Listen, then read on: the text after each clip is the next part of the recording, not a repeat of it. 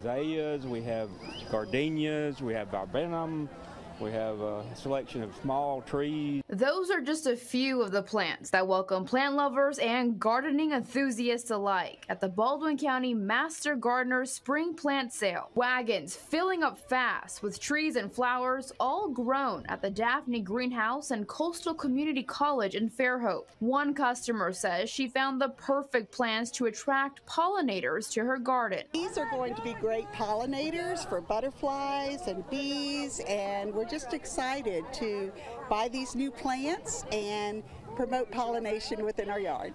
Master gardeners have been putting on the plant sale for the past 25 years. They say this year has been exceptional for their plant growing. We had a U-Haul truck and we made 3 runs fully loaded, plus with individuals transporting plants in their vehicles. So a lot, that's why we had to take 3 days this year, because they had grown, the Master Gardener volunteers had grown so much in the greenhouses. While folks walk away with new greenery for their yards and gardens, all the proceeds raised helping the Master Gardener Scholarship Fund grow. And that is available to Baldwin County residents who are full-time college students pursuing plant-related degrees. We encourage anyone, any student in Baldwin County that will be pursuing bioengineering, horticulture, landscape design, to certainly make sure they apply for our scholarship.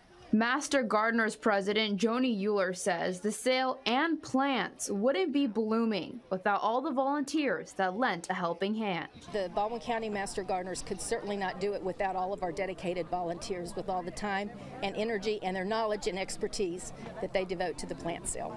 In Baldwin County, Gianni Navarro, Fox 10 News.